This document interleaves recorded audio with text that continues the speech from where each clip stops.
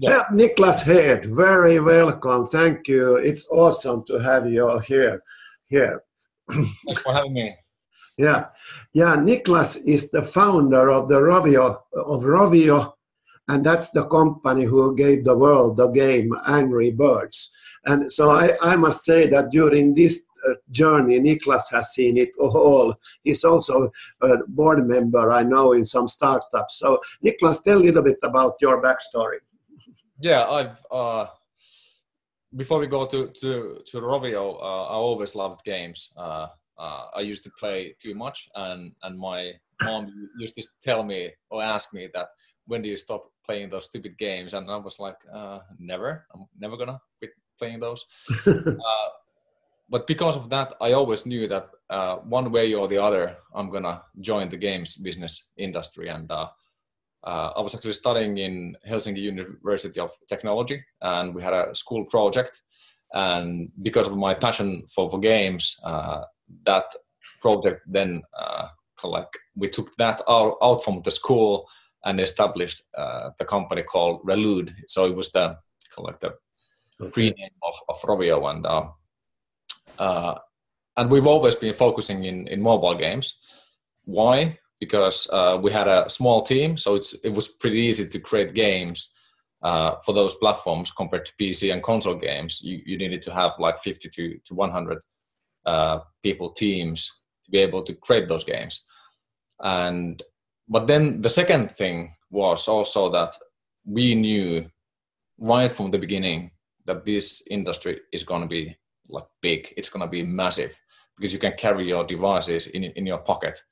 But back in 2003, when the company was established, there weren't no like smartphones. So there were feature phones, and we saw that the color displays, they were kind of like emerging to the market, and those combinations that you could actually even put colors in games in your pocket, plus then you have the internet connection, so you were able to like connect with other people. And I remember when I was playing our first game, which was actually a real-time multiplayer game. So the first game was a real-time multiplayer game, which is from the beginning. Yeah. Yeah, right from the beginning, and probably that was the first real-time multiplayer game on mobile devices. And I was playing the game at my parents' porch. It was a sunny summer day, and I was playing against my friend. And at that point, it struck me that, oh my God, if people could actually experience the same that I was experiencing. So you're able to connect people. I don't have any wires, so it's fully like portable, and I was able to play games. And I knew that the market is going to be, it's going to be so big, and I definitely want to be part of that. And then in the beginning, we didn't know how to make money. What are the distribution channels? And at that time, operators, they were basically dominating the distribution and selling the games. And it was actually really, really difficult for the players to play the games, to even install them, even to discover them. Yeah. And then during those like first 6 years, we were struggling. We were struggling big time. 6 years. 6 years, yeah. Just like banging our heads to a wall.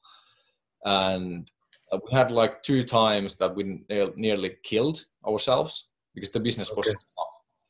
But then in the background, we had the dream to be part of the kind of like the big trend. But it was kind of like, it was way slower than we anticipated in the beginning. And then finally iPhone was released, and my first thoughts of that was that it's a great device, it's an amazing device, but will they make it?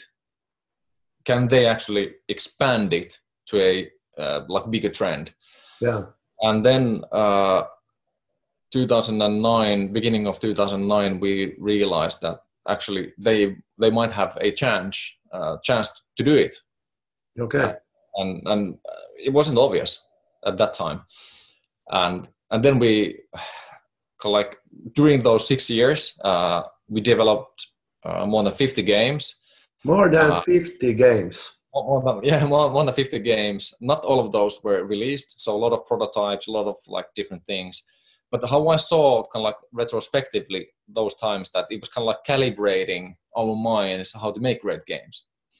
And then when we saw iPhone, we decided to make a clear strategy that how we're going to tackle it, because we've been screwing up for those past 6 years.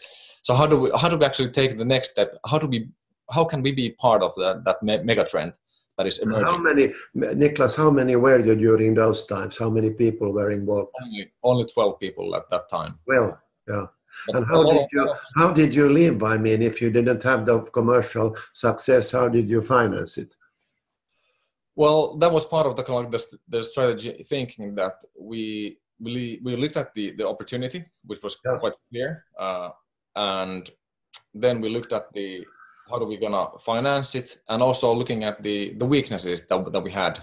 So we had to be very honest with ourselves. So we had to take the mirror from the pocket and look into that, and that side wasn't that pretty. But then, like, deciding what to do for those things step by step, we were able to solve them one by one.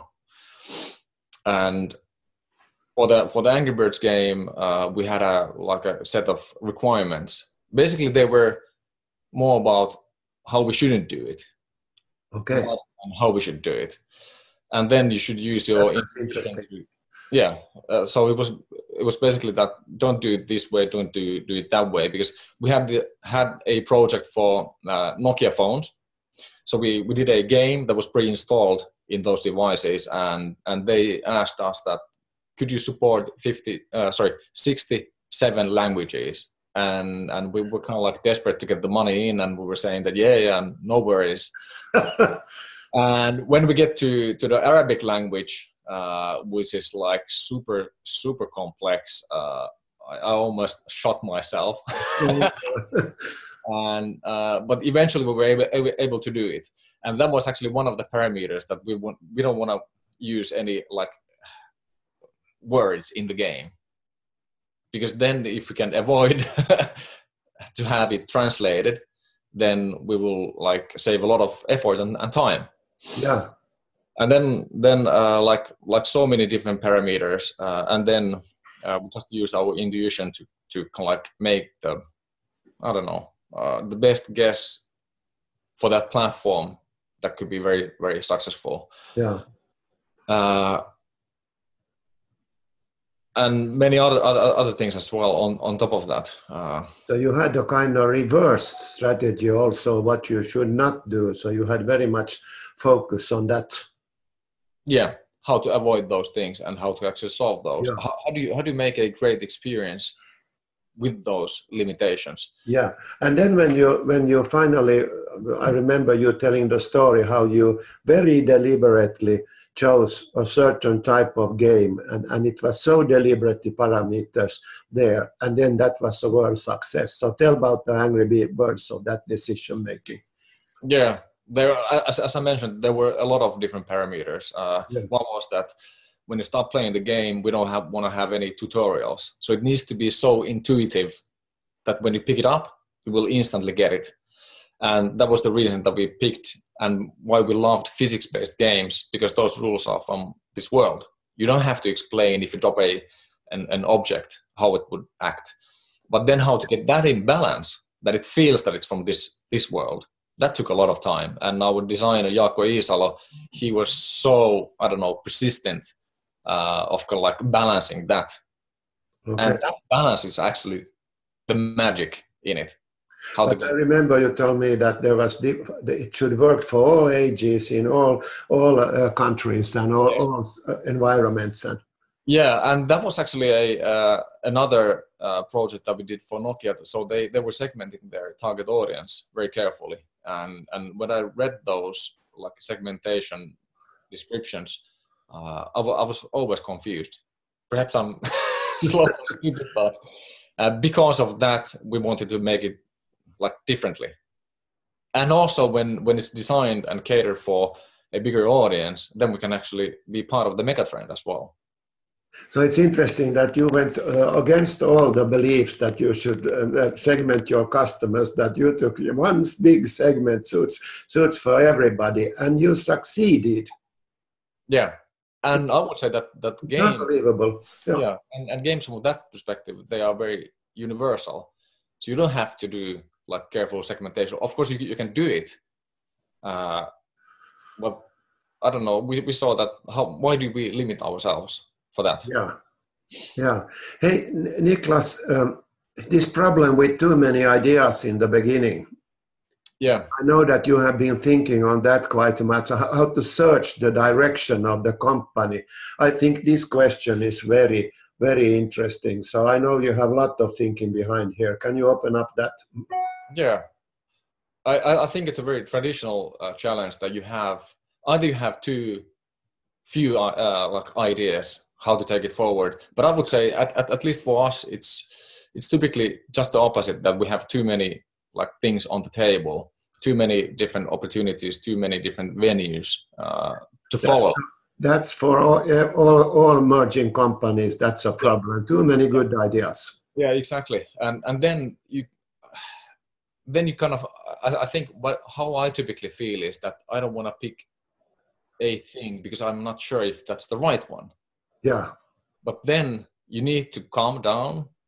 You need to stop for a while and kind of like analyze it like thoroughly. What is the most important thing? What is the thing that if you don't do, the likelihood of you not succeeding is increasing? And how to find it? I really love the discussions and the techniques that you have. How to drill down what is the most important thing. And number one thing. What is the most important number in business? It's one. yeah. To be the number one, to focus on one thing. Yeah. And of course, it doesn't happen all the time, but at least that should be the aim. And how to drill down into the most simplified version of your strategy. And I would say that also applies to games as well. I think it's easy to do complex games, but to make a simple like working game, that's the most difficult thing. It's like Apple's user interface when they like introduced iPhone for the first time. Those things, they weren't like obvious. When you use it, it feels obvious that this is how you should do it. But how they came to those conclusions, like hours and hours of like designs spent on it. And Steve Jobs was very, very hard there. People said that he hit us with the simple stick, that this is not simple enough. Why two buttons when there can be one? Yeah, and of course it's getting more complex because you have like new features. But when the industry was kind of young, it was easier to do like simplifying things. And I would say that the same applies to games as well, that in the beginning they should be very simple. So when you start playing the game, it should be very simple, that you understand it, and then you can make it more complicated. Yeah, Niklas, you were also head of the R&D department there. Yeah. It was called the level 1 because it was level 11. Level 11, yeah, because it was on the 11th floor. And there we worked together and made a strategy one page. But what was the situation? Why did you feel that now I have to, together with my colleagues, put down the strategy on one single page? Do you remember that? Yeah, I do. I mean, that was a very like interesting journey at Rovio. So the goal was to create 360 degrees like concepts. So you have games, you have licensed products, you can have animation, basically all the different forms of entertainment. But when you start thinking about it, it's also a super complex thing. How do you tackle it? How do you create new ideas? What should we be making? How do you structure that? It sounds simple, but in fact, being and creating a creative department, it's super complex, and it needs a crystal clear focus. And I have to say that we were struggling a bit in the beginning. So it was kind of like we were going to all different directions, and we were like happy cows in a field, like doing all the things that we've ever dreamed of. But soon we realized that this is not the way to do it. Where is the focus? What is our goal? We should have like a clear goal. And then we started like collaborating with you, Markus, and that was as said before as well. You saved us. Oh boy, that was like, thank you, Niklas. I'm happy if that happened. Yeah. It was interesting that you did, before we started, Niklas, did you have the feeling that personally that you have to be in all the meetings and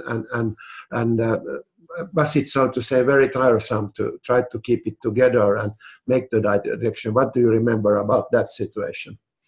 Yeah, I would say that not necessarily the meetings at that point was the limitation. It was how do we structure the team, and also when creating creative things, how do you make it so that people are super excited about it?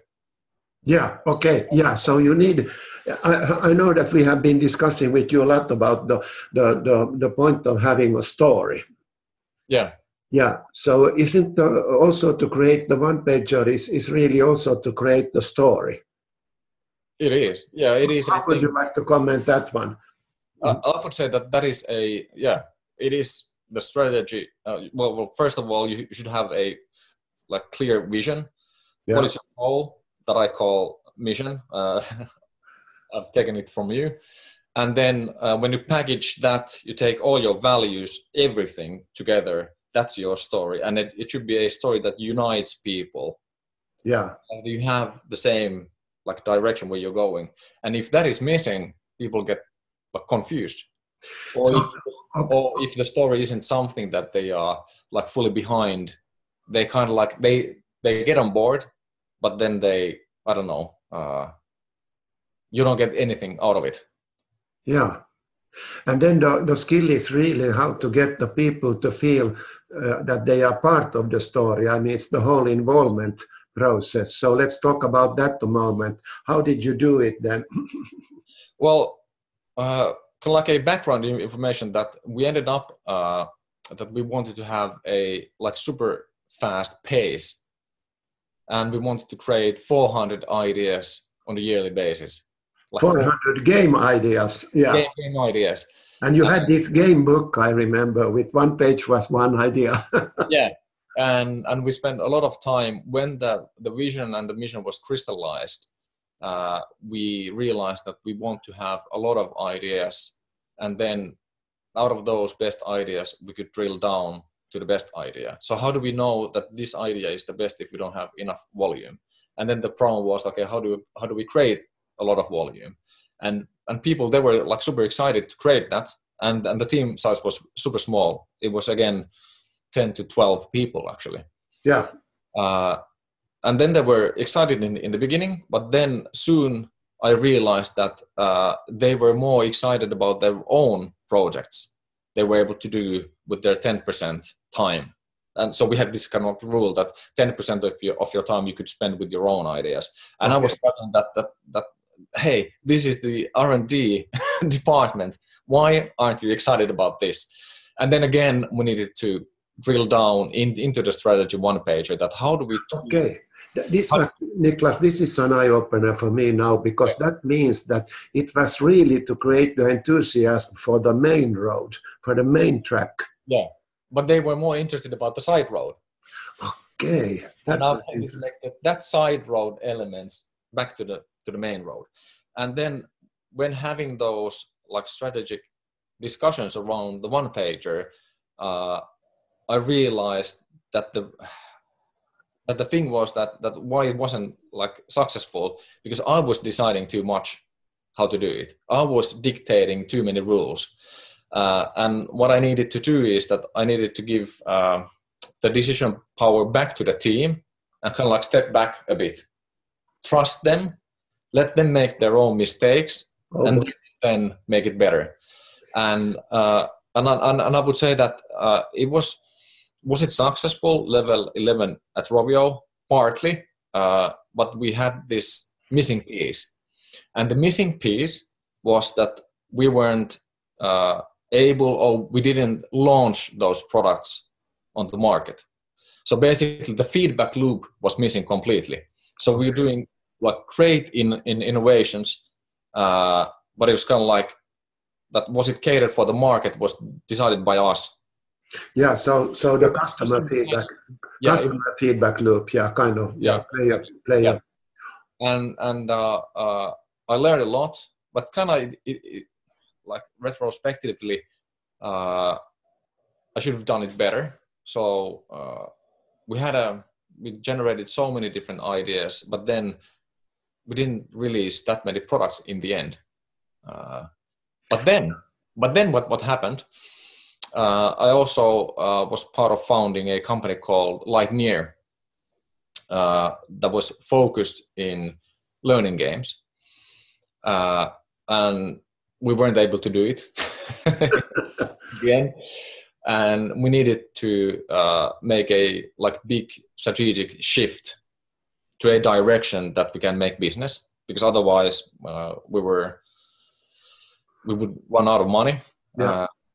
And then they went back to casual games, like hyper casual games. And I had one of the Level 11 founders was part of So one of the founders Level 11 was also establishing Lightyear. Yeah. And he actually took those processes that we designed back then, and also the strategy that we had. So he took that model back to Lightyear, and they decided that they're gonna get the feedback loop to work. Yeah. So they are making like fast-paced games. They could actually create a game, launch it in 1 month, and also when we have analytics inside the game, you can get kind of like how people are playing it. So now they have that loop. So from day 1 to day 30, they can decide what kind of game they want to make until that is launched, and they will get all the analytics in, and that cycle is like super short at the moment. And now I feel that the missing piece is there, and now it's actually rocking. Wow.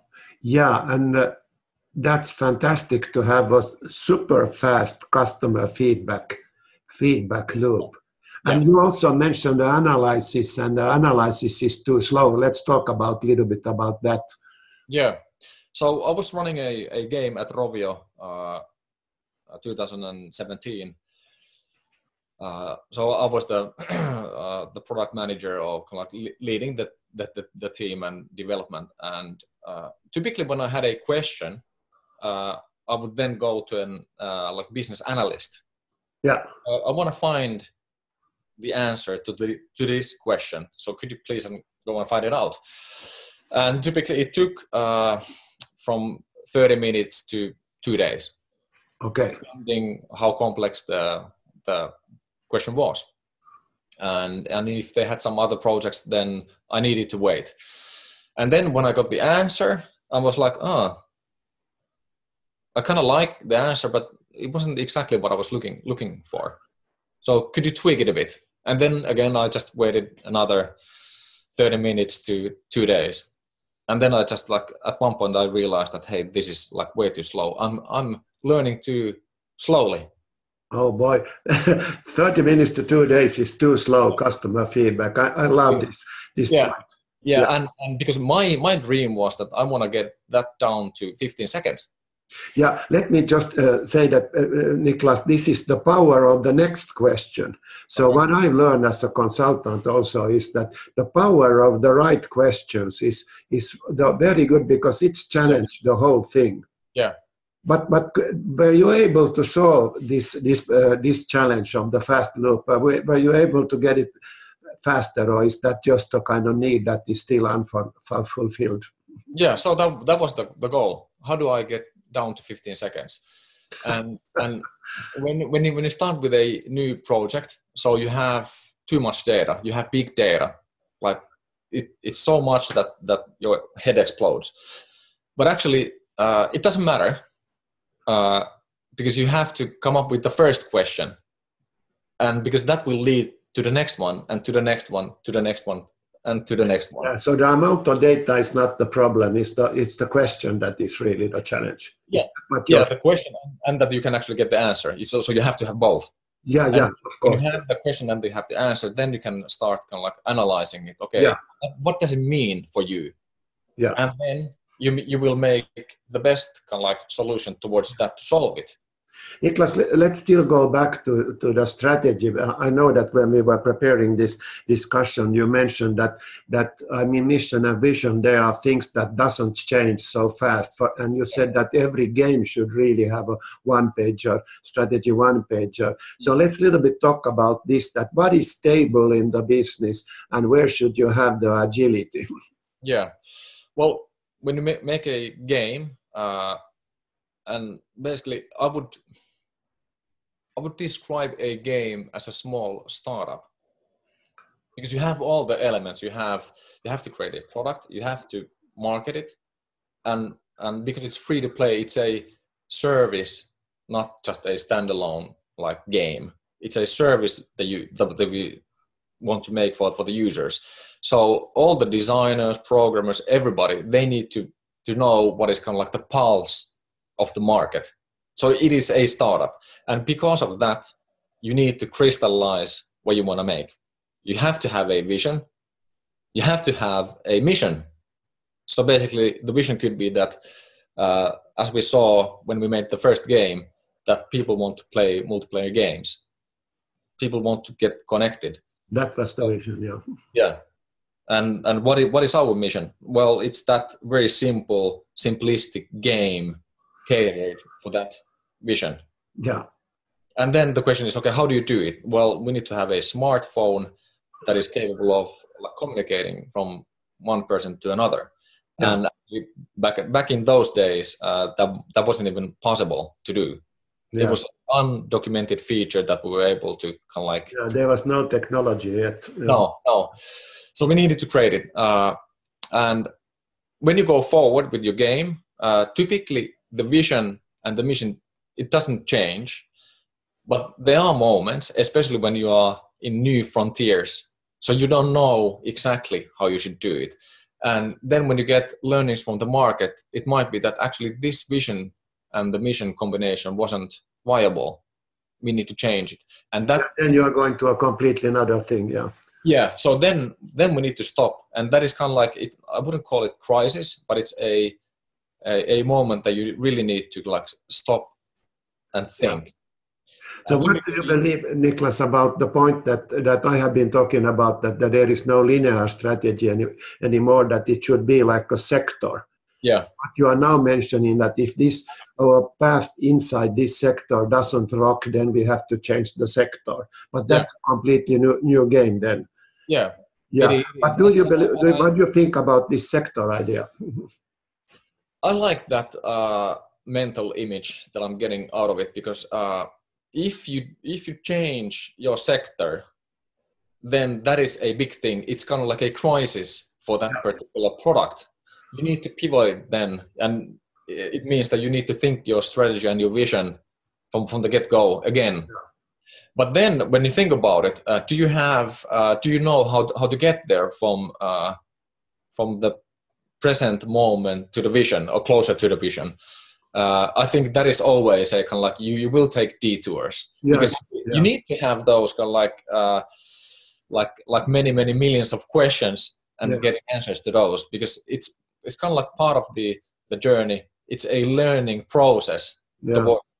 And I don't have a crystal ball how to do it. No. I like the metaphor of a sailing boat, that every day you have to make a question, where does the wind come today, you know? Yeah.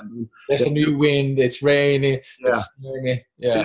Yeah, so you have and in a way, if you think about it, you have those storms coming from the team itself. They have a bad day. Yeah. Kid hasn't been sleeping that well, and you will see that in the next morning. Yeah. In your colleagues, or it might be that you had this amazing idea, and then there's a competitor doing it. So then the question is that, okay, will you make it even better? Will you take the next step, or do you need to pivot your sector again? Yeah, and do you take the same route as the competing sailing boat, or do you try to find a place where you have better wind? So differentiation is very important. Niklas, I'm very impressed about your thinking and all the things you are saying. So let us conclude this session. I could go on for hours with you. Because your stories are so fascinating. But your advice to our viewers now, they are probably SME companies, smaller companies, maybe we have a big ones also here, but what is your learning now about strategy and how to work with that? What would you say? I would say that because we were nearly killed during the first 6 years, and I would say that my first advice would be that don't panic, pause for a while, stop for a while, and just think about what is the most important thing for you. And typically it's not, it might take a while until you find it. So you will have like too many ideas around you. So how do you basically eliminate the irrelevant things? And what is the core of the core? And when you find that, my next thing is double down on it. Double down on it, focus on it. Don't do too many things at the same time. Because at least me, I'm so bad in multitasking. Perhaps because I'm a dude. I just can't multitask. But I have this excuse to myself that, but when I do that one thing, I do it super well. Wow. Niklas Hed, the founder of Ravio. Thank you, Niklas, for this. I think that you gave a lot of inspiration and some kind of belief and trust in the future.